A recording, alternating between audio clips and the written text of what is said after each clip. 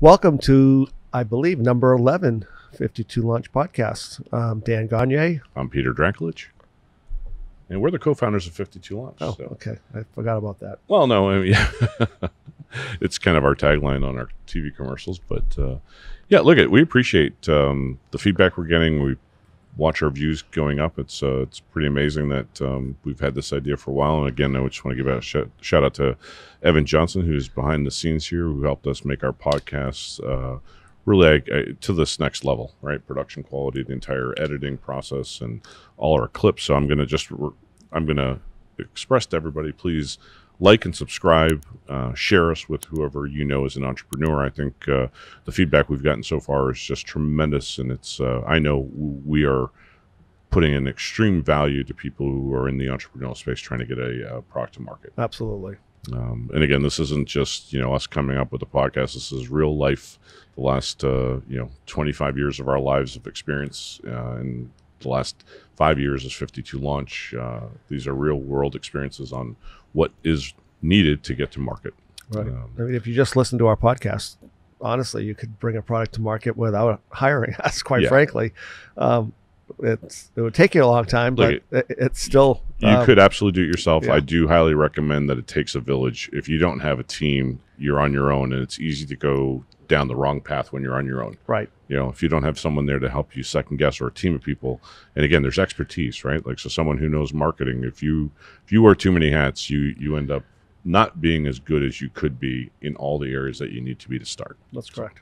So again, this is kind of part 2 of our Lisa D conversation. Lisa is now a new client of ours, but this was questions that she had prior to hiring us and interviewing us and going through the process of sharing her idea with us and what we felt. Which, believe it or not, over 5 years, we've never had somebody take this much effort to list out, a couple dozen very important questions that, as I alluded to in our last podcast, we just take for granted because we do it every day. Right. She really took her time, did some due diligence, and really laid out what we consider a perfect roadmap to asking the right questions. Well, and I think that's what impressed us the most. Not only did she ask a lot of questions, but she asked every single one of these is the exact right question that you should be answering or asking, and we should be answering. And so rather than, let's put it out there. That's kind of what we decided. The podcast is around these questions that you should be asking, and we're going to answer them the way we answer them. And from that standpoint, you can evaluate your own position to go forward or make decisions, and hopefully it helps you. Because again, our number one belief is that everybody has an amazing idea. They just don't know how to execute on it. Yeah. And if we can help you execute on it, and we can help you be part of that, our whole goal at 52 Launch is to launch the next big thing. And we believe everybody has the potential to have that next big thing in their mind creeping around that can turn into a product in an instant. Yep. And so before we jump onto the marketing questions that she has, why don't we talk first about, how does my idea make money? Make money, right? And then we can get to I agree. The marketing side of it. So that is a number one question. So to me, the only way an idea makes money is to have inventory that converts to dollars, right? That's the business sense. Right. No one pays for an idea. And I think everybody believes that, I got this great idea, someone's going to write me a check for it. If you watch Shark Tank, there has never been, and I think, what are they up to? 1,000? They're over 1,000 episodes, I think, at this point. There has never been anybody that they have funded that just walked into the Shark Tank without an idea. You see the tank itself, right? What do they have? They have a display. They have product. They have a brand. They have all these things. These companies that are going on a Shark Tank have been in existence for a while, and do they all get funded? No. Of course not. No. Because fundamentally, how does your idea make money? What's the number one question on Shark Tank, Dan? What are your sales? Ultimately, that's the question. They first shake their head when they hear the valuation. Right. You can see it, or it's clear as day. Just look at as the camera pans across the entrepreneurs, and they obviously do it for a reason. Right. When someone's asking for $300,000 for 5% of their company, that you can see the reaction from the entrepreneurs are like, they roll their eyes or they're like disgusted. But But ultimately, they allow that person to pitch, and then they ultimately say, all right, so sounds great. Now, you obviously have sold a lot of these if this is what you're asking for, and this is what you valued your company at. And then, generally speaking, the next question is, what are you thinking? Exactly. I love the ones who learn how to lie and have watched the show enough to say, oh, yeah, I've sold $100,000 or I've sold $500,000 worth of product.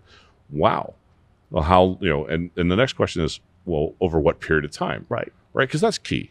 If I've done that over 10 years, then you don't have a business. That's not investable. That means it's just not generating revenue. You don't know how to find customers. Right. Now, if I told you that or if someone said they generated $500,000 in the last 6 months, or a year, 18 months, even, that's significant. So that is what the investor's looking for, and the reason why they're asking that is why, because they want to know how they're going to get their money back. Absolutely, that's what the whole purpose of investing is that you want a return on your investment. Everybody does. It's either we've been doing this too long or we're just getting to that age, but we couldn't remember who told us, or someone told us one thing about investors, that they have more money than time. Yeah.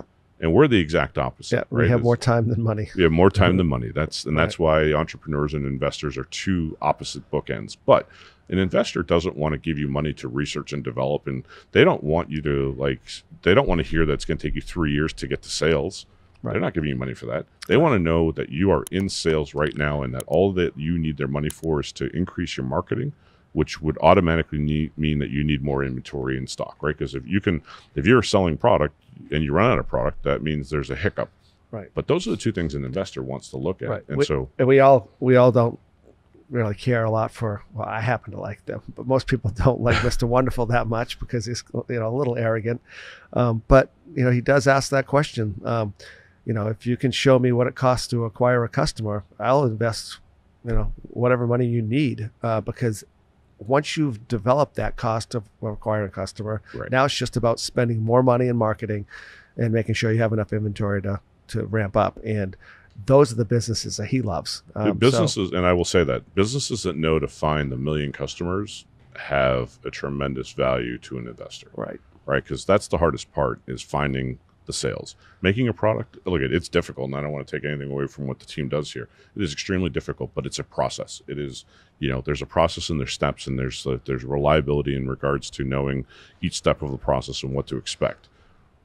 Sales, I equated it on the last show, it's like going fishing. You don't know you're going to come back with fish. You don't know when you're going to get your sale. Right. But sales isn't a question of if, it's a question of when. When you find those clients and you know how to find more of them, that's when your sales will happen, increase, and grow. Right. It's very much like fishing, like you said. Yeah. I mean, when I go out fishing in the ocean, you look for the birds, to see if they're diving. They're diving in for the small fish because the small fish are being chased by the big fish. Or the other obvious thing is that you go out and look at the fishing boats and they're all, congregated in this little area. Guess what's happening in that area? Fish are biting. So I grew up freshwater fishing with my dad, and since I moved from Ontario to here, I really haven't gone because I don't know the fishing holes, right? So I hate going out. I love going out and I love being in nature, but it kind of sucks when you go out to spend an entire day on a lake and you don't catch anything, or you catch crappy little fish. I remember Mike, our guy from packaging came in, and he's a big fisherman, sports guy, and I asked him, I said, hey, Mike, where are your can you share some fishing holes with me so I can go out maybe with my kid and go? I swear to God, I was asking him for the Pentagon secrets. and so again, but that's the same thing with sales. Right. It is that once you know how to find clients online, that is your blue sky. That is your asset. That is your secret sauce. And that's what, other people can't duplicate or replicate. And that's really where it's kind of like when you have that secret fishing hole, you don't share it with people. And that's because that's how you make a living. That's how you make your revenue. And our team's really good at finding those holes. So, yep. So again, we're going to bounce back and forth because I think, how your idea makes money and how you get invested is really symbiotic, right? If you had an idea 8 seconds ago, let's say you came up with an idea, what's it worth? That's I know where you're going with this question. That's why I'm, chuckling. I mean, again, nothing. Nothing. People, again, you said it. People do not, or investors do not pay for ideas. They're not for sale, and they're not They're non-negotiable. Everything is about the execution of that idea, not the idea itself. We all have probably a dozen great ideas in our heads. Every day. Every day someone has them. That's one thing that's there's an infinity of, and that's ideas. It's about the execution of that idea. Yeah. And we preach that every single day. Matter of fact, it's a tagline on our back of some of our T-shirts that we've developed. It's 1% idea and 99% execution. I would argue that it's 1/100th of a percent. Yeah. It just doesn't look good on the back of a T-shirt. But no, it's all about executing on the idea. And then, quite frankly, that's why we started 52 Launch. It's we're that platform that can help anybody go from a napkin design to revenue. You said it, Pete, it's a process, and we've really developed that process over the last 5 years. Right. Are we as good as we were 4 years ago? Absolutely. We're a lot better than we were 4 years ago. And 4 years ago, we were still very good. And it amplifies every year. Like, the first year there was a little improvement, but in the last year, I mean, we change every 3 to 5 months dramatically. And again, it's not because when we say we're an A through Z company, the alphabet just expands. Right. What we thought we needed today and yesterday are different than what we're going to need tomorrow. When a pandemic hits the entire world, right, and there's no more trade shows that you can go to, you either die or you adapt. Right. We adapted, right? We focused 100% of our effort on online, and so did everybody else. Yeah, we had a great year last year. A fantastic year, and that's and again, that'll continue because guess what? I think there's a couple things that everybody has realized during this pandemic. Traveling to your job sucks, right? We all, and the ones that had to travel during the pandemic enjoyed it because there was no traffic, but we're starting to see that pattern is changing. And again, they're claiming now there's going to be this mass exodus of people are quitting their jobs because they hated their jobs, but they kept them during the pandemic because they got paid. Right. But I think really what we're going to see is this mass exodus to the ability, and it's probably already started. But if you have an idea and you can bring it to market, you can be the only one selling it on Amazon, you can make life-changing. Forget the fact that you're the only one selling it on Amazon. You said it all the time. You could be 500th on the list on Amazon and still make an extremely good living, being number 500 on Amazon, not number one. Well, I'm just saying, if you have a pair of sunglasses that are unique to you and then no one else that can you're not competing against someone else. You're competing against the market. Right. You're not competing against someone else who bought knockoff sunglasses from someone else, and now you're nickel and diming each other to no profitability. Right. But look at that's how you make money. You have to have a product, and you have to make sure that product is designed that solves a problem that clients easily identify with, and have a little bit of a demonstration wow factor, or like, wow, no one thought of that before. That's kind of the key. And then you have to have the chutzpah, I'll say that, to actually go and get it made, go get it manufactured, get yourself a tool, build the assets that are around that, make the investment. And I'm going to say this to you, maybe I haven't said this before, but to me, the 1% turns into maybe 5% at the time that you make an investment in bringing that product to market. Right. So if your idea is worth less than 1%, it's still worth 1% if you have a prototype. It's still 1% if you have a design. It's still 1% you have a CAD.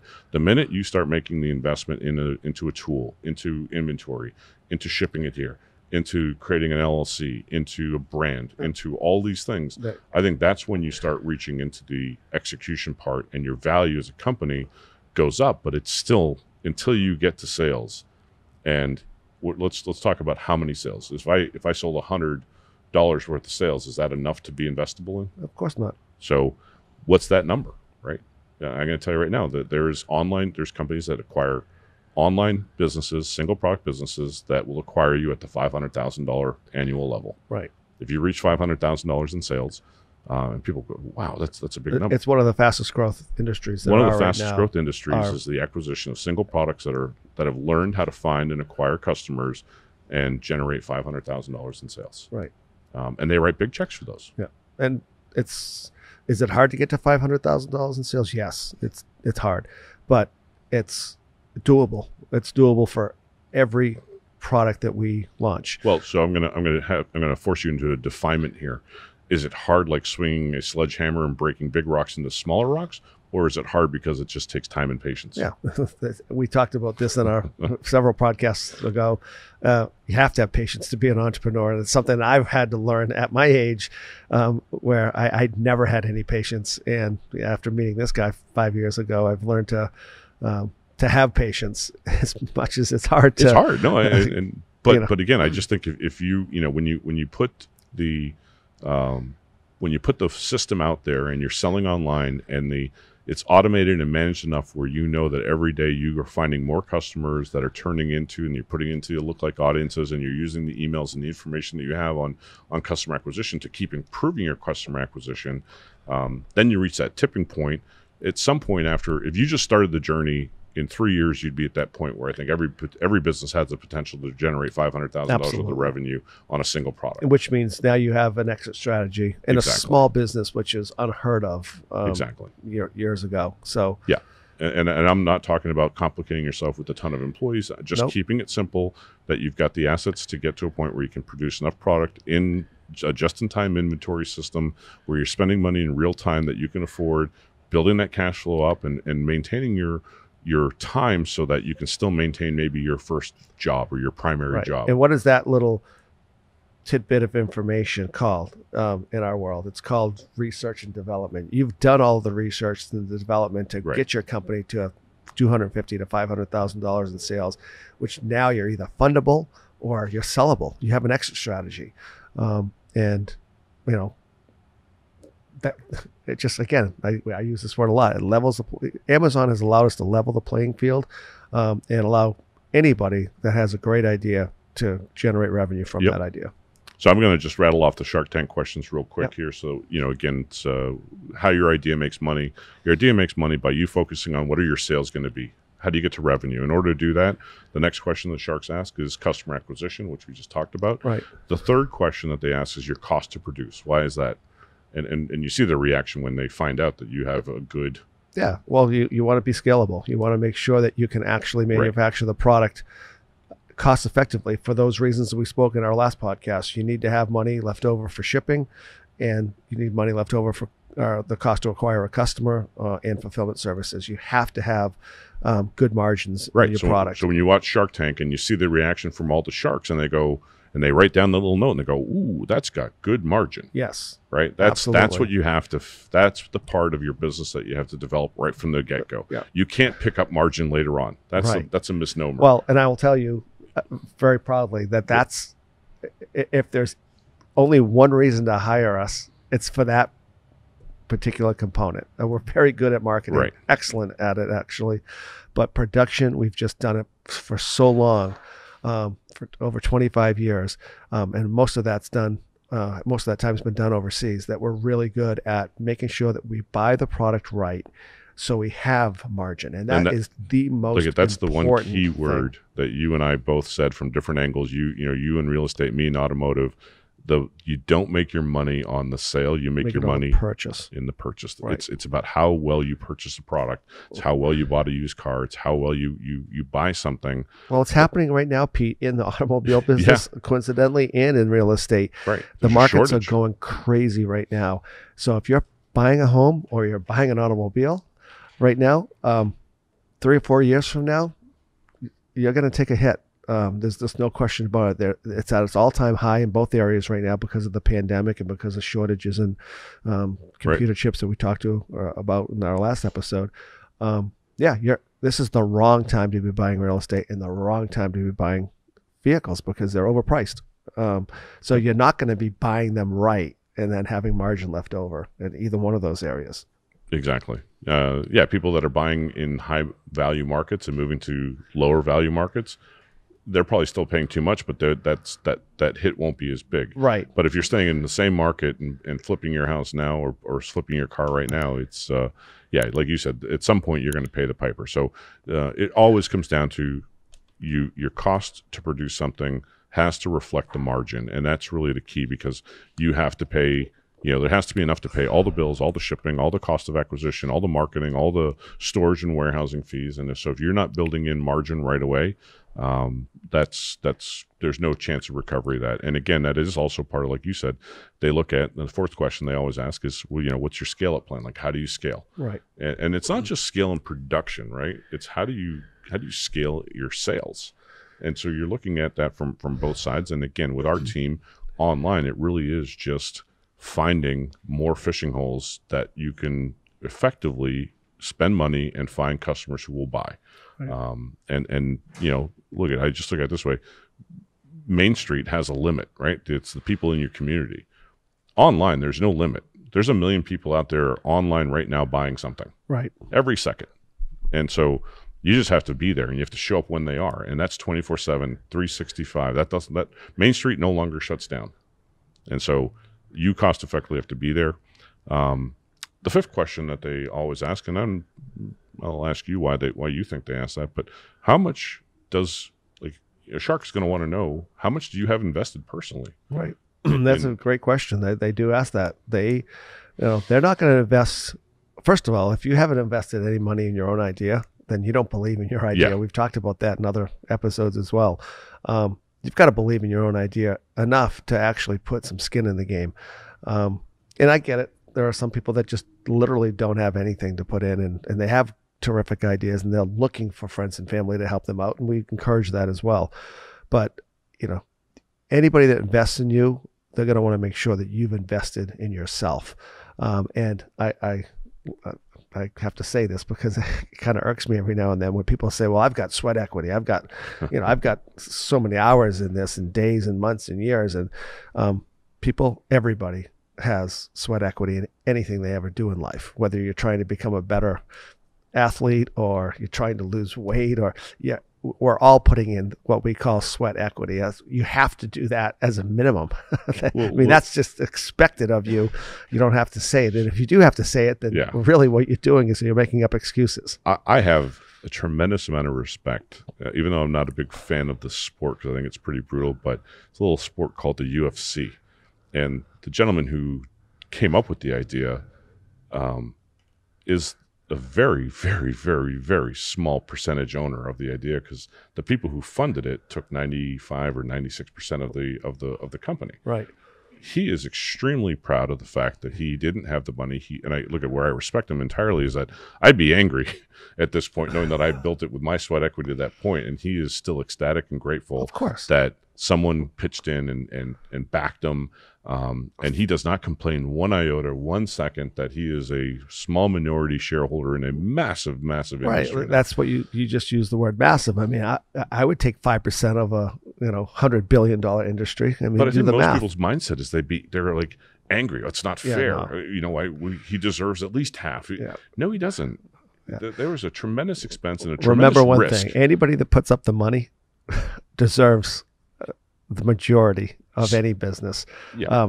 They're the ones that are putting the money up. They're the ones that are at great risk. They put money into a failing business that had been around for 15 or 10, whatever that story is. Yeah. And they've done a phenomenal job. And collectively, they all saw something, and they flourished it. And that's the important part is that everybody knows their place. And I'll encourage you, when you understand your place in your business, you have tough choices to make. You've got to, getting an investment from someone, it always hurts because you never get as much as you think you deserve.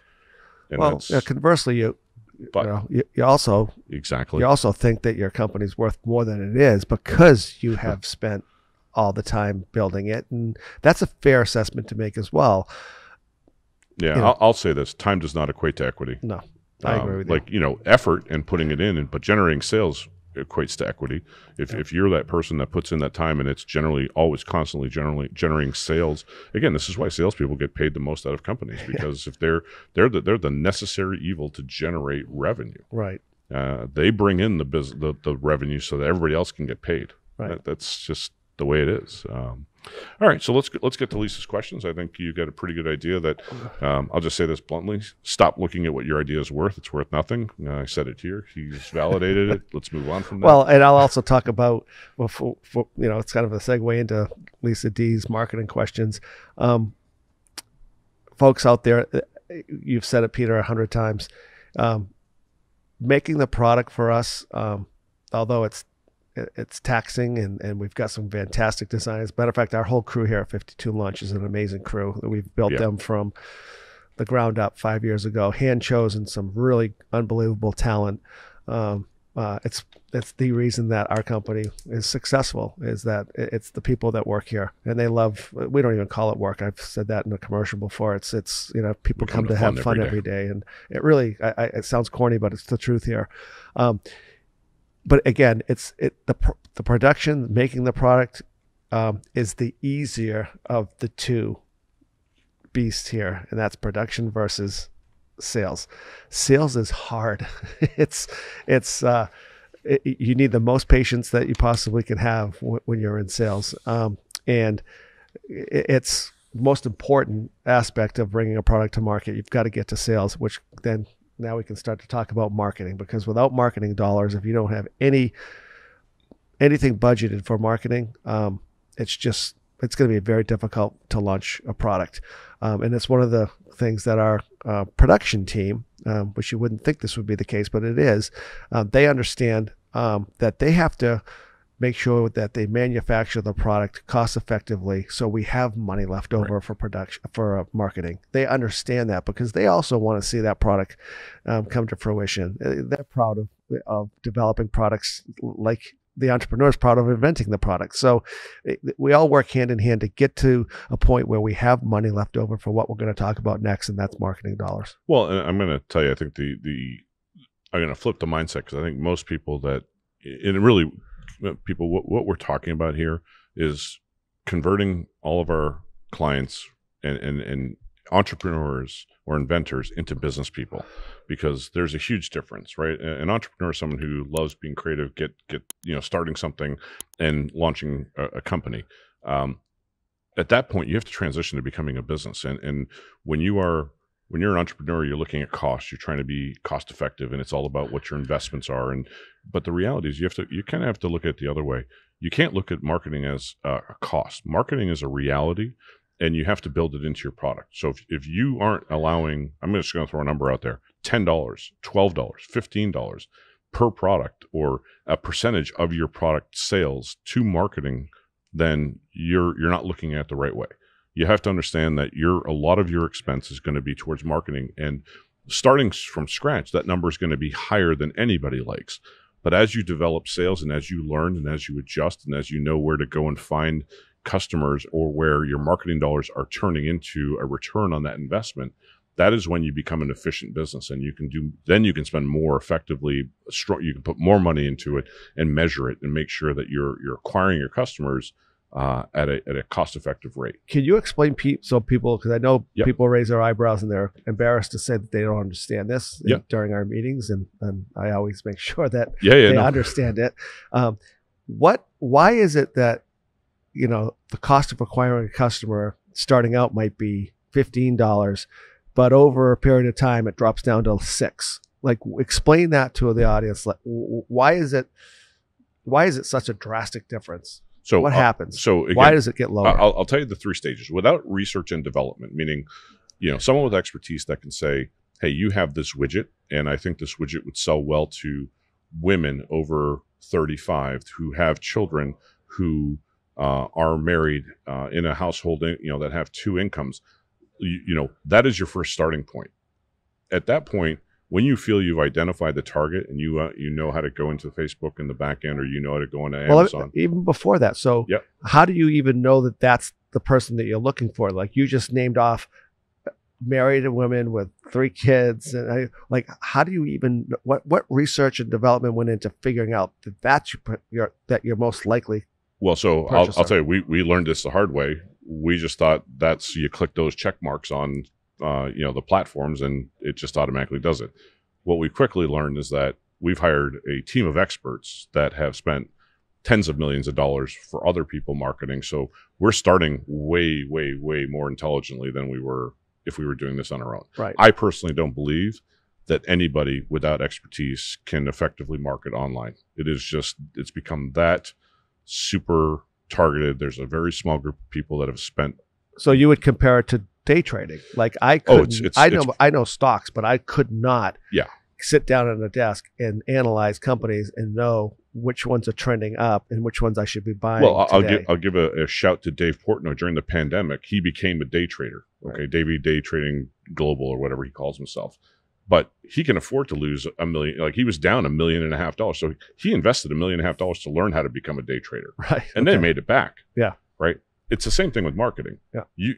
Big companies will probably spend $1 million to figure out how to acquire that customer and fail to learn how to make $10 million on targeting those people. Right. Now, none of our clients can do that. So let's start off with a budget of $1,000, $2,000, $3,000, and all we are doing is we're going to fishing holes and testing. We're dropping a little bit of bait in the water. If we get the reactions that we want, we keep fishing there. If we don't, we move to another spot. But dropping that bait into the water is not like going into, the Cape Cod Canal and dropping it there. We're specifically we're putting it in a area that we're pretty confident that's going to. Correct. Yeah. So again, we have a team of people that, like Sarah, will sit there and start to analyze, the product itself and look at this, and again, her experience comes from a large buying background. So she was a buyer for a large box store. So she's looking at what, through her eyes, the consumer level, like there's an expertise there. Right. Then we have another level of someone who worked online for 15 years. And that's all she does is Nikki tracks people who don't want to be found. Right. It's kind of like that Quentin Tarantino. So that's what I was getting to, folks. Yeah. I want Peter to explain that this is no longer hocus pocus marketing, because that's exactly what we probably both thought early on, that it's just, you throw it against the wall and you hope it sticks. That is not the case here. We have people that we've plucked that are experts and have spent millions of dollars for larger companies. Yeah. And again, they get paid pretty well at this company because their expertise is to help with what? The sale of the product, which is what? The hardest thing that we have here. It is. And I'm going to tell you, it's the 5-item rule. It's finding them. It's the what are we saying to them, right? So the copy has to be written. This is where I work with Sarah on a regular basis, is that, she's got the online copy, but I also have the sales acumen to make sure that the keywords are there in terms of making the client actually want to buy something. Right. Then it's the creative, right? It's if you don't show people the exact item that makes them go, wow. And again, I will say this is where we have just exceeded all my expectations from 4 years ago to where we are today, to be able to capture a very complicated brand new product. And you got to understand that none of our clients have products that are like out there. Like there's a familiar, there's a similar, there's something like it, but there's nothing like our product. So be able to explain what we do in 3 seconds or less is extremely important, because that's your clickbait. That creative does 2 things. It gets them to click to actually maybe purchase it, and then all the creative to support the sale and to demonstrate the product and how it works and make it easy and make that purchase, that click, that buy now easy. The creative is extremely important. Then it really is 2 people that just know how to place our ads in the right place and target them. And so again, having between the 2 of them, probably about $25 million in spend and 15 to 20, probably 30 years collectively between the 2 of them, to be able to click all the buttons in the back end and make sure that we're showing up where we need to show up, when we need to show up, right? So for example, when someone types in the keyword or that phrase into Amazon and we show up in our listing there and we're an exact match, it's like the matching game. Like when we were kids, you flip the cards and you'd match cards and you'd pick them up. Yep. Well, if those 2 match, you have made a perfect connection to someone who found exactly what they were looking for the first time they looked. And then you take that perfect connection and you multiply that, right, by going after the same type look-alike. So this is where, I'll put Evan into, who is also our producer, executive producer on this podcast, but his analytical and our analytical minds collectively as a group are always looking at what can we do to lower our costs and increase our sales, because ultimately that's how you get volume. Are we allowed to say where Evan's from? Your prior job? No, I guess we're not. It's a secret again. So this is a challenge. And that goes with the entire team. Yeah. There's a secret, and I cannot share on podcasts. I'm sure when you get to meet the team, we'll be happy to explain in a one-on-one setting with some non-disclosures in place. Put it this way: he worked for somebody pretty famous. Yeah. So can you hear me now? All right, we'll leave that alone. Right. So look at that's the marketing in a nutshell. It is like you said, it is no longer look and see. I love clients, and I appreciate the fact that everyone thinks that they can be a DIYer in online marketing. You cannot. Now, I will tell you there is 1 or 2 examples that we have that if you suck at marketing and you don't want to spend a dime in marketing, there is things that you could do to go out and hustle the crap out of your product, right? Absolutely. QB54. Great example. Those guys, I mean, Mike and his brother Frank are the 2 most extraordinary hustlers I've ever met. Don't forget his son is pretty, and his son pretty too. talented himself. That He's whole like family 12.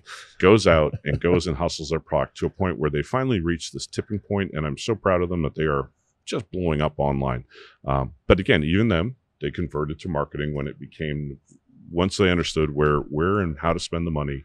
And again, it's a combination of both. I can remember conversations with them that, there were hard conversations to have on the phone because they weren't getting the sales that they were hoping for when they first started marketing. And, those were hard conversations to have because the product is amazing. It's just, it was a product that took some explaining. It was a new product, brand new. Nothing else competed with it. And I highly recommend, if they've got any in stock right now, go to playqb54.com and order yourself a set. They're great for beaches, backyard barbecues. Right. But that's a company that many people will say they're an instant success that took 5 or 6, 7 years to get to that point. So kudos to them because they have done exactly what entrepreneurs need to do. They have to have patience. They got to grind it out, and they're proof that without any marketing dollars, they've managed to build sales, not as quickly as they wanted to, but now that they're there and they have some profits to reinvest into marketing dollars, they are blowing up. Right. Just incredible. So again, Lisa's question, first one is, what is the average spend on running a social media ad campaign? So look at solid question. In the beginning, I'm going to say it's an investment. You need to be prepared to spend $3,000 to $4,000. Now, you will get some of that back. The way we look at it and the way we measure it is the keywords that you're going to hear and learn from us is cost of acquisition and then ROAS. ROAS is return on ad spend.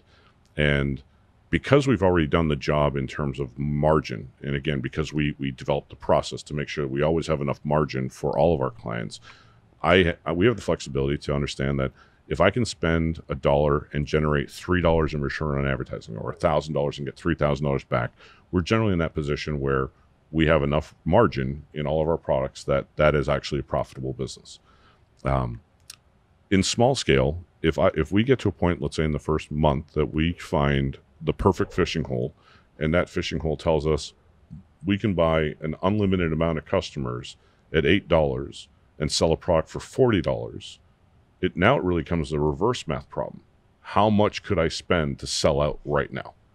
Right? This is the thing, is that it's up to you if you want to do it over a month or a year.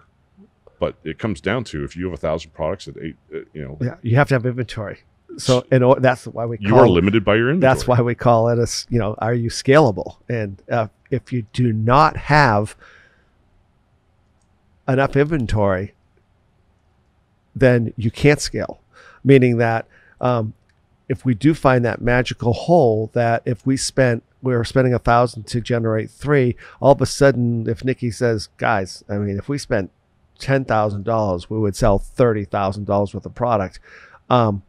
Guess what? We can't spend the 10 because we don't have enough inventory to warrant the sale. And the kiss of death online is if you can't deliver. So that's the big challenge, which goes back to our last segment when we talked about some of the smarter entrepreneurs that that's a bad word, not smart. Some of the entrepreneurs that increase the business savvy. They understand that they want to make sure they don't run out of inventory. They have that inclination that they're onto something here, and they're going to spend some marketing dollars, but they want to make sure that they have the inventory to support that. That's why they'll buy 10,000 units of something, so they can now scale a little bit more. So that's why I use the magic number. So again, if you have 1,000 units in inventory and you know that it costs you $8 to acquire a customer, that means you've got to invest $8,000 in advertising. Right. You want to do it this month? Go ahead. Right, because you know that you can spend $8,000. There's enough volume out there that you can sell out of your entire 1,000. Right. Well, let's say you wanted to have 10,000 units in stock, so you're spending $80,000. Right. You can divide that over 12 months. Or you can divide that in 3 months. Yeah. And many people are like, "Well, I don't have $80,000 to spend." Nobody does. Yeah, you don't. But if you can now show an investor that you can actually sell $80,000 worth. No, actually, if you're spending $80,000 a month, you're selling on a $40 item or a $30 item. I mean, this is Live Lunch. I'm using it as the example, right? So that's $436,000 to that you would generate in sales on an $80,000. I guess the point I'm trying to make is that anybody and everybody would spend that kind of money if it's gonna generate 5 or 4 times that spend, and that's exactly what the investors look for. They have no problem investing in something like that because the return's significant. Well, I just gave you an example that if you spent $80,000 in a 1-year period to sell 12,000 units of Lava Lunch, or $96,000, you'd be at $432,000 in revenue. I can't remember if it was on this episode or last episode, but to be acquired by a large company, they're looking for $500,000 in sales at a minimum. So there you go. In one product, one purchase, you're at $500,000 in 1 year. Right. Now, is that easy? No. But I will tell you, there's a couple secrets we learned, right? And let's talk about marketing. Is that when you get to the point where you can prove to Amazon over a consistent, 6 month to 12-month basis, they'll actually reverse the flow for you, and they'll say, "Hey, we're going to fund your marketing dollars. We're just going to take it out of sales." And why do they do that for you? Because they want you to sell more, and they don't want you to have a burden of cash flow. Yeah, which goes back to they want you to sell more, but the most important thing is they don't want you to run out of inventory. Exactly. So they'd rather you put your money into inventory. Exactly. They'll take care of the marketing dollars because it's their platform anyway. So they're giving you air. Right. All right. They're charging you for something that they're in control of anyway. So it's not like they're going out on a television buy with your money, right? So they're basically financing your marketing spend. Right.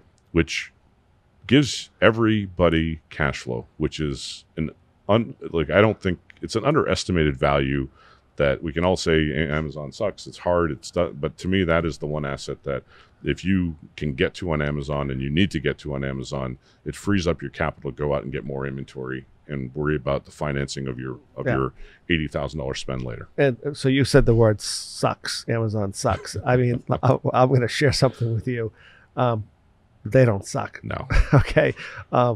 Walmart sucks. Yeah. So comparatively. Exactly. So in context, yeah. If you think Amazon sucks, you have to deal with the red tape in doing business with Walmart. It's a walk in the park dealing with Amazon. They do take their fees, and that's why they're the richest company in the world, and one of the richest men in the world owns it.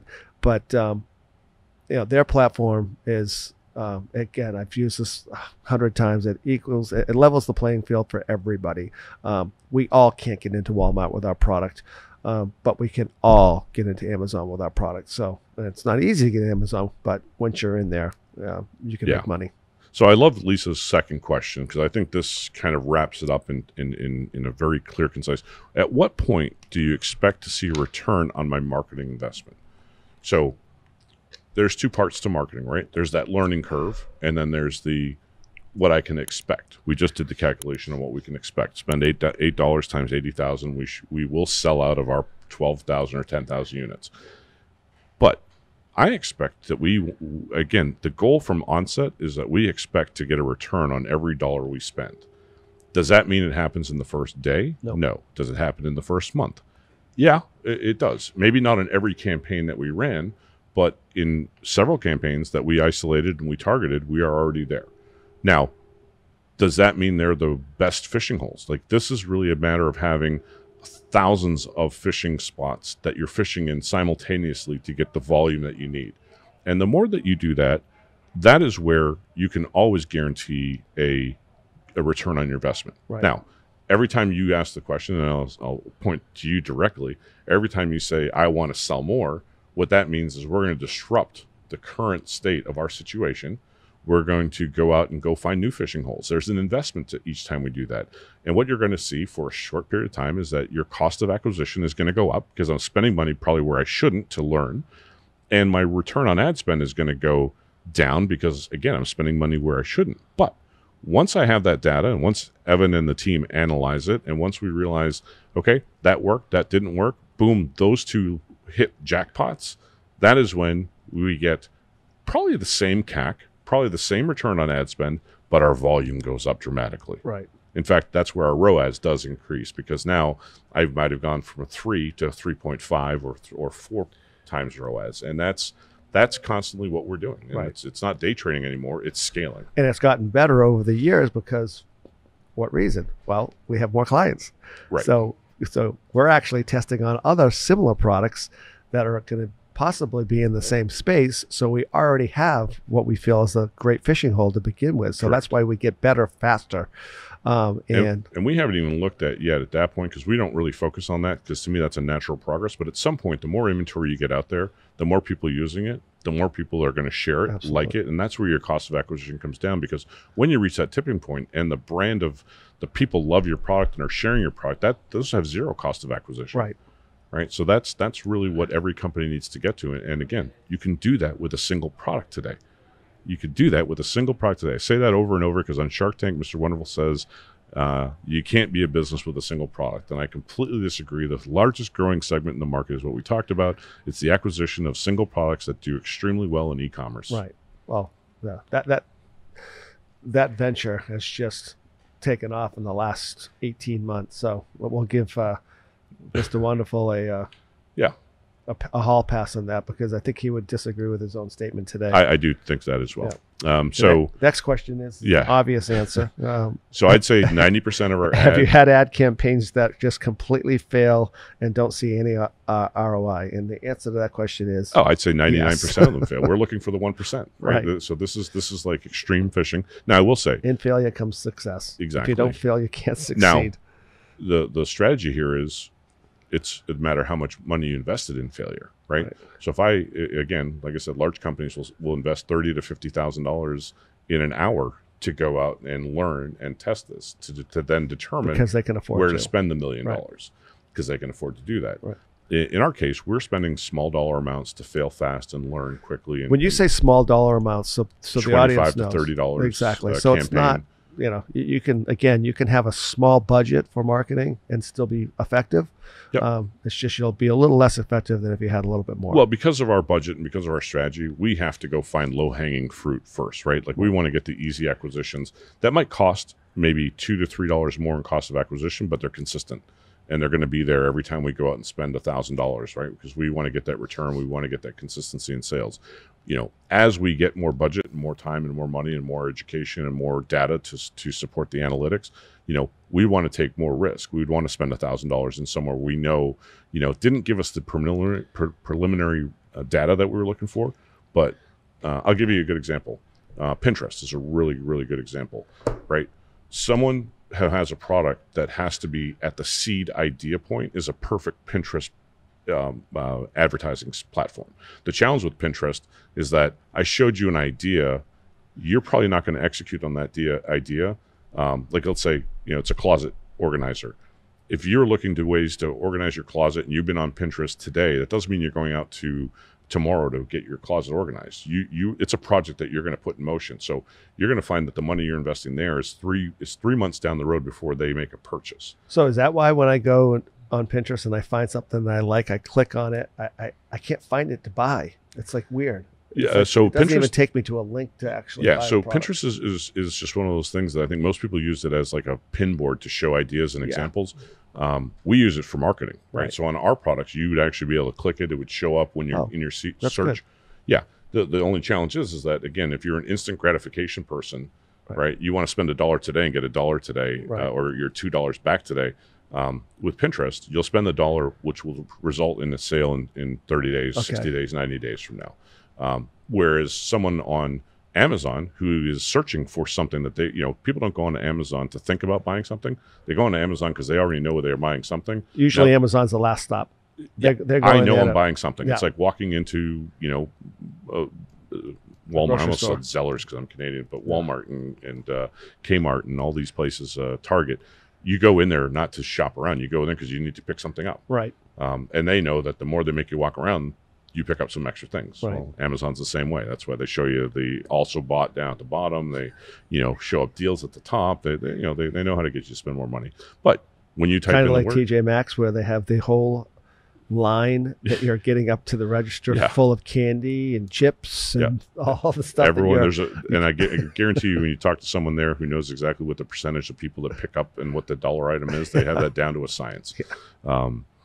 But so every campaign is going to fail. Our job is to make sure we find the ones that succeed and fund the ones that succeed. So Lisa's next question is, what are the additional costs, such as domain hosting and social media ads, can we elaborate on that? Yeah, I mean, for us, I'm going to give Shopify a plug. It's $29 for the good platform. I'd probably even go up to the $79 platform a month to give you the more integration towards your accounting software, like we use. So why do we use Shopify versus a competitor? Because all the e-commerce things that we could never think about have been thought about by millions upon millions of people that have been using Shopify, and all the developers that use Shopify to develop carts. So not only do we spend money on Shopify, we spend money to buy a theme, someone who has thoroughly thought out the e-commerce process, because really in e-commerce, you're not successful online unless you have know how to collect and analyze the data. And that's really where Shopify integrates everything that is needed to, I call it the Captain Kirk chair, right? The old school Star Trek reference, but where all the information comes to the captain's chair. I can look at Shopify in an instant and know exactly what happened today, where every sale came from. Did it get delivered? Did it not get delivered? Which ad got the deal there? And it just gives me all the analytics that are needed to make better decisions on what to do and where to spend the advertising dollars. Who's the largest platform, the e-commerce platform? For us, who is the largest in the marketplace? Well, so WordPress is probably the largest platform for websites, right. I'd say. But Shopify, Squarespace, those are the ones that are in the e-commerce. We just prefer Shopify because of the flexibility. Again, just something simple. I don't have to set up a merchant account. They've done that, right? So if you're a new business, all I got to do is give them a credit card. They run it through their credit processing system. They get better rates. They connect to all the fulfillment centers. If I want to even do my own drop ship and connect with ShipStation or one of those advertised. What's most sought after phone? Well, I'd say Samsung, but yeah, globally. Yeah, okay. What's the most, I don't even believe that. What's the most sought after phone, Evan? The iPhone, right? So there's a reason the iPhone's the most sought after phone. It's the UI experience is awesome. That it's just a cult following of people that use Apple products, and we have chosen Shopify for a reason. We like their platform. It's user friendly. It's got the most analytics. Is that you said the most important thing that there's another company out there, I think, I don't forget who you said, but does websites. WordPress. Well, yeah, WordPress. We're not a website. We build your site, but it's not a website. It's a e-commerce platform site that it's a page where people go and buy from. We're not going to build you a website that's going to talk about who you are and it's unnecessary. Show people an ad. They just want to get to the product. We led them to the product through an ad, and they want to make a decision to buy immediately. So there are some maintenance costs to that. There's no hosting fee, but you're paying them to maintain a website. Make sure your credit card, if it changes, that's your most important. That is your transactional site. Right. There is a cost to being on Amazon, and we do recommend. You have to have Amazon Pro, or else it's useless. Even then, I highly recommend on Amazon, you take the time to invest in your brand and get yourself trademarked, because if you're a brand registered on Amazon, you get even more bells and whistles. So these are just little things that are additional costs. Over the last 5 years that it's just information that and these are not costs. These are investments, right? There's a return on this investment. You get something in return for the efficiency and what they provide. And again, I will tell you, there's savings. If you wanted to build your own e-commerce site as effectively as the Shopify platform, you'd be in the $25,000 to $30,000 range at a minimum, right? And you still wouldn't be. There'd still be things you forget, and it's an ongoing cost. So again, all this can be done without us, but we have just through the years have we have the ability to build our own websites to this level, and we don't. Right. It's just because there's an entire group of people making it better every day. What is the additional cost of hiring us as a marketing online team? There is a cost to that because it's really just a management team. Again, we treat it like we've done everything else. There's 5 to 10 people on that team at a given time. We charge a fraction of that. It's less than the cost of one employee that you would hire at a very short or part-time basis to have us manage the entire team to get started. After that, it really comes down to making it fair so that we're in tune with just maintaining there, and minimizing our costs there, or helping you grow to that point where we might have to add people to your team specifically to help make sure that we are reaching the growth that you want every day, every month, every year on your product. So there is a cost, but again, it's extremely affordable, like everything else that we do around here. And what is the additional cost to hire? I guess you just answered that. I'm sorry. Yep. Can one person handle the average number of inquiries? Inquiries, yeah. Facebook, not the marketing, but Facebook inquiries. Comments, and I need to hire additional people to help with customer service. In the beginning, you can just ignore it. Right. It's not a good idea, right. But I don't think the volume is there enough. Again, it's the person that has to respond to inquiries has to really learn to sometimes not say too much, or just say the perfect thing, or analyze, like, is it really a detrimental thing? Like if someone's complaining because of the product, they wish that something fit better or stored better, right? Something that's out of our control, I'd ignore that. Well, correct me if I'm wrong, and this is a loaded question, and hopefully I don't open a can of worms here, but yeah, you could.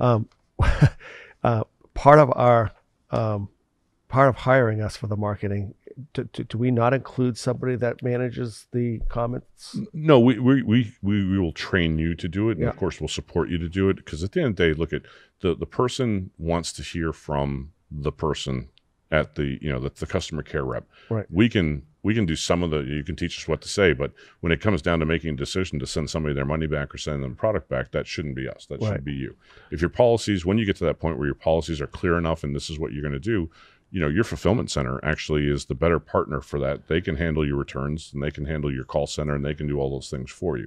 So there's people you can hire. I just like the fact that someone like Glenn from Deep Sleep does an amazing job being the voice of his own product and his own brand. And I think that's where he needs to stay.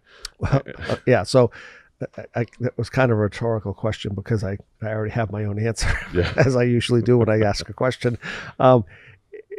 It would be an awesome problem to have, that you would need somebody to respond to a ton of emails, right?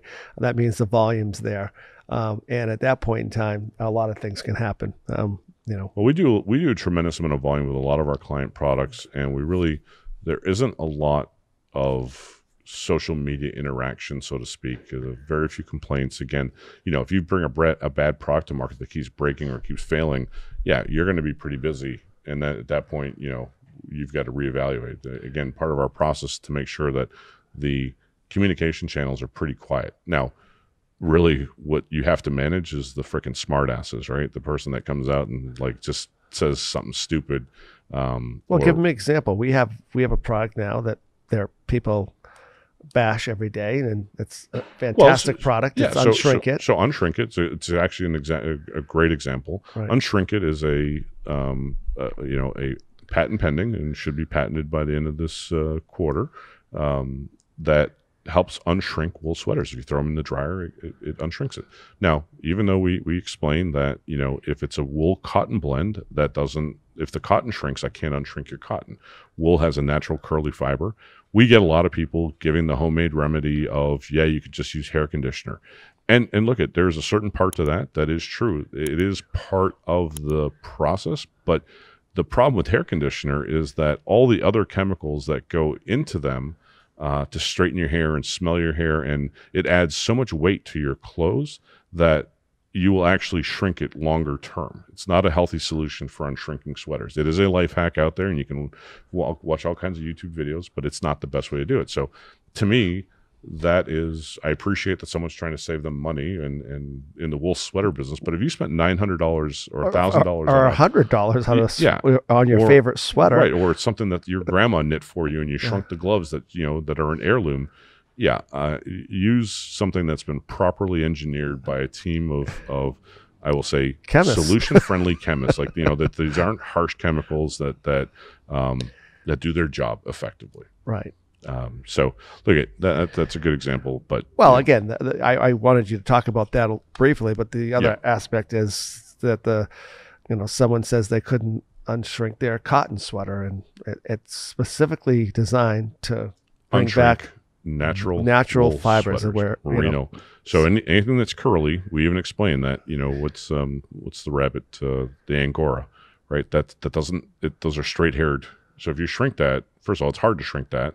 But if you try to do that, there's nothing to uncurl. There's nothing that straightens up. Right. Wool is a naturally curly fiber. So when you shrink it in the heat, it goes back to its natural curly state. Right. We then relax that fiber, and it goes back to its natural straight state or unnatural state. So we bring this up not to educate you on unshrinking our product that helps unshrink sweaters. We do it because we do have to answer to those comments on a regular basis, and we do just that. We just explain just the same way we just explained to you, and that's part of owning a business. It's part of trying to develop a good a good score, a good product score online, good reviews. And I teach people that those are objections that you have to learn to overcome, because objections is the alternative would be not to have any objections, which means you're not selling anything. Right, exactly. So we don't want that to be the case. Exactly. Is there a method for releasing slow? So I have the ability to handle the volume and then ramp up over time. So the other word for that is scale up, right? Yeah. It's yes. Do you guys help scale? And the answer to that question is yes. Yes, 100%. And again, for us, what we really had to learn as a company is to identify, when we make the assumption that everyone is doing this on a budget. We're now at the point where, we have a realistic conversation about where you want to start and where you want to scale to. If our starting point is 500 units, yes, we can. We've been very successful with getting 500 units. We just had a reorder from 2 years ago, something lobster nativity scene. Yeah, it's exactly what it sounds like. You can go check them out. It's a nativity set that is designed by a really unique artist that lives on the Cape, and she created this crustacean set of the nativity scene. Phenomenally successful, very, very unique, very high quality. But again, we started a very small scale with someone who has no concept or ability to be online, has difficulty emailing. And we're at the point now where, this year there's another 2,000 pieces coming, and we're going to sell them out this year. Right. So, there is a slow and grow model. I would encourage that when you get to the point of sell them out at $200 a piece, by the way. Yeah. Or $250, I think. I don't how much are they? $250. $250 for a set. Apparently nativity scenes are expensive. I didn't realize it. Just I should know better. The response that we had on the first 500 sales, just the people and the support and the love that got shared is incredible. So, you just never know, and every product has its own place and its own way to speak. And if the entrepreneur sees that there's someone else that they feel would like it, then you can turn anything into a business. I'd say this all the time. Yep. There is way shittier products online that sell every day in the millions that, if you're afraid to bring a mediocre product to market, just bring it to market. Right. Right. And our job is to make it a better than mediocre product that actually develops something and goes. And put it in the You just got to put it in front of the right people. Right, exactly. What do they say? Every seat, or every ass has a seat, right? Every product has a place to be sold. How many units do you expect to sell online, average-wise, per day, week, and month? And of course, that's the billion-dollar question. Look, I don't think there is a limit. I think there's a cap. In a search world, there's only so many people that might search for something every day, but even that's in the millions. Right. I don't think any of our clients are ever going to be in a position where they saturate the market. Yeah. I think once you know how to find the million people that are going to buy your product, if you had the money to spend the million times $8, you could sell that inventory in one day online. Right. What is the best, most effective and efficient profitable platform? And I think we talked about that already. We talked about Shopify, right? Yeah. Is that the question she's asking? So look, to me, the two biggest centers or transaction points is the way I look at it, is your own website, which we use Shopify, or Amazon, right? And I'll give you an example. On Shrink, it's a good one. We spend all our money in advertising on Facebook. Facebook is where we go hunting for people. Right. Amazon is where we go and try and match keywords. So on Facebook, I show people that I know are interested in sweaters or fashion or wool or whatever that triggers those keywords, and I show them the Unshrink It product in front of them. Guess where they buy that product from? Even though it clicks to our website, they buy it on Amazon. Right. So for whatever reason, I couldn't tell you why, but we sell 30%, actually we sell 80% of our stuff on Amazon and 20% on our website. Right. But all our advertising dollar is geared towards selling, showing people on Facebook that should be buying from our website. So I think what they end up doing is they go on our website, then they go search Amazon. It's the same reason that people, instead of going to United Airlines and buying a ticket on United, yep. you'd think that would be the cheapest way to go, is buy it direct from the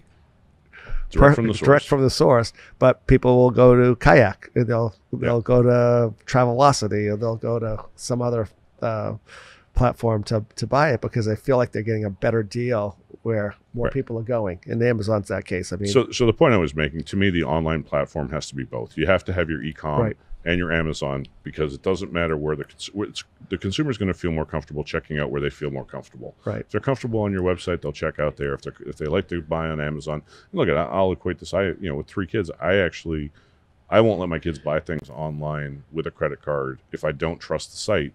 So I tell them automatically, to make my life easier, just send me the link on Amazon. If it's on Amazon, right. I'll buy it for you because it's a one click, it's done, it'll be here. And we know how hard it is to get products on Amazon, so we know that they're secure. Exactly. I trust that we're not going to get, I'm not going to wake up one day and the credit card's wiped out because it was a bad site or it was a phishing site. Well, so. Your credit card won't get wiped out as long as you give it to your kids. Yeah, that's the second reason.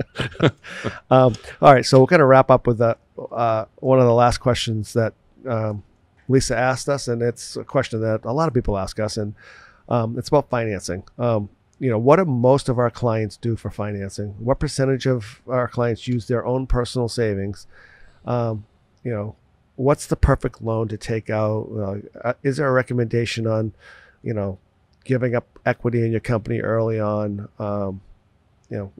How do I get a small business loan? Some of those questions. And those are all great questions that are pretty much all of our entrepreneurs ask.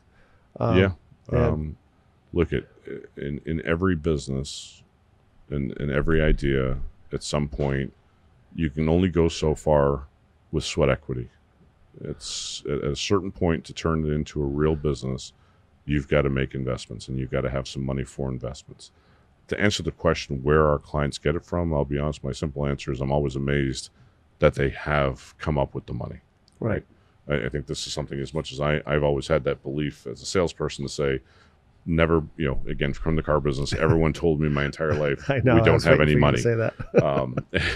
Including myself. My budget's like $300 a month, and I leave there spending $800. So if I believe that from everybody that came into the car industry, I would not be good at the car industry. Right. So the first thing you learn to say is like, okay, everybody has money because they're here, they need a car. So they're going to figure out the money part. Right. And that's really the same thing that I'm just amazed that people have figured out. I think, two things.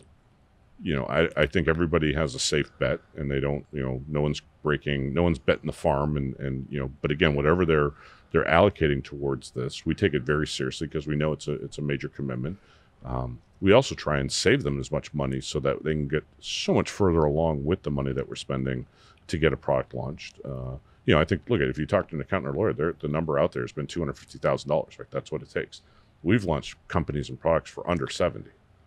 I would argue that we've launched them for under 50. Yeah, no, in a lot of cases. Yeah. So you're right. It really just comes down to, I think, what our most successful clients have done, know that they can get through the first part, and the second part with time comes up. There's points where I don't recommend taking investors where you're giving equity early on.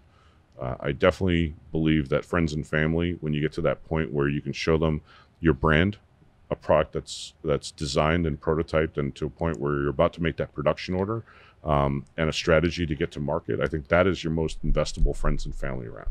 That's where some of our clients have really, gone from maybe ordering 500 to ordering 10,000 because they've been able to get to that first hurdle, because now they've got... Well, once you get to that first hurdle, and that usually happens in the first 60 days of hiring us, you're actually seeing a real prototype. You're seeing the entire execution plan. You're seeing your branding packet, so you kind of have a look and feel of what your company is going to look like, what your transaction page is going to look like. You've got, maybe a little content. I'd say it's a very realistic pitch deck, and it's not a pitch deck on a piece of paper.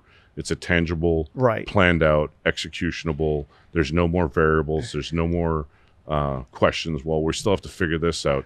You know, again, any entrepreneur that says they've got it all figured out, I can assure you that's we don't a red flag for we us. don't even work with them anymore. Yeah, we don't take them on anymore. We've learned our lesson in that. There is so much to get worked out. We will let you know when everything is figured out, and it comes down to when we know that this is exactly the product we can make, and it's the exact cost, and there's no surprises coming up. Right. But yeah, so look at everybody has a different place. Pete, you said it, and I concur. It's amazing the people, and again, we have people from all walks of life. You know, blue collar, white collar, you name it, and we are amazed at some of the ways that people come up with the money, and it's quite frankly the ones that we didn't think had that type of money that are the most successful as well. So they're driven like nobody's business. And you said it too. Don't give up equity early on. You're going to need that equity. You're going to need that for scale. Once we start to scale, and that's when you give equity up, because you're getting something back that's valuable. You're getting a partner or an investor back that's smart money. You don't want to divvy up the company on the early stages, because too many chefs in the kitchen early on is also a disastrous could be a disastrous outcome. Yeah, and anybody that doesn't bring any money to the table and only brings sweat equity, I'd put them on payroll. Right.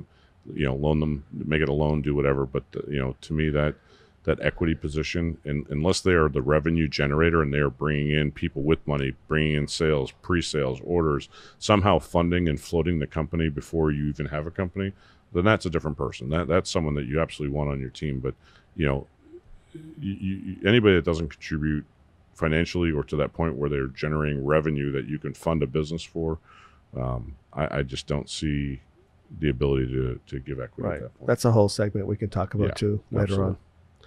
All right. I think that wraps up Lisa D's.